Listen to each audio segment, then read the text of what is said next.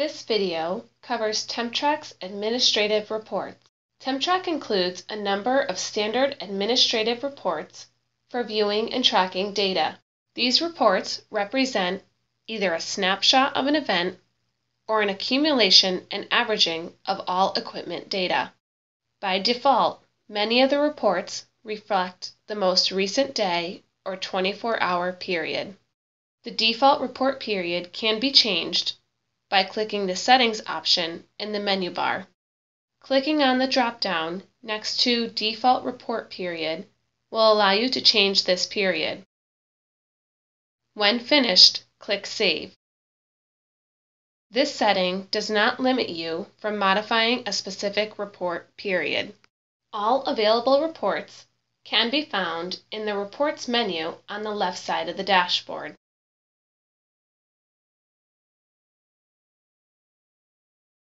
Each report consists of 3 sections: the header, report content, and footer. The header provides navigation and menu options. If the report is more than 1 page, you can go to another page using the left and right arrows. You can also search for specific content by entering text in the search field. You can choose to export the report in multiple formats with the disk drop-down option. The middle section, or report content, displays the generated report. Finally, the footer displays the report range and the execution time when the report was generated. The configuration change report displays an audit trail organized by date and time and user of changes made to the TempTrak system. This report is frequently used to determine when a change was made and by whom. To generate this report, select the report period and then click Run.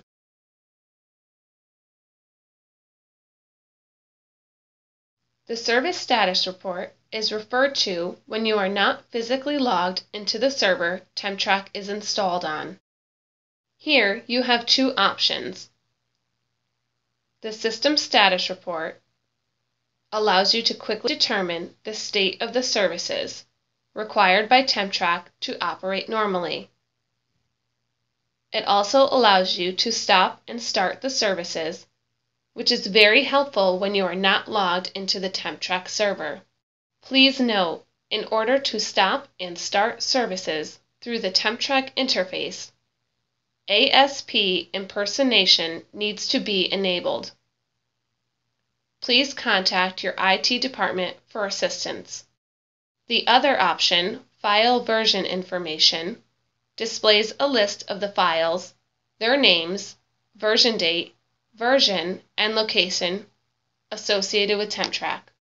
The Equipment QA report shows how well equipment has been working over a period of time by displaying the lowest and highest reading, the average reading, the number of samples taken, and how many were in and out of range.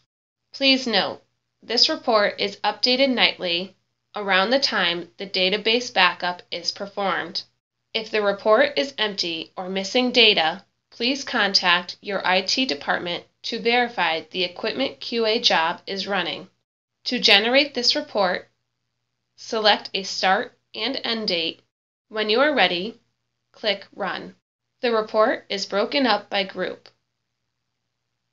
Each line item in the group consists of a sensor, its lowest reading, its highest reading, the average reading, and how many samples were received.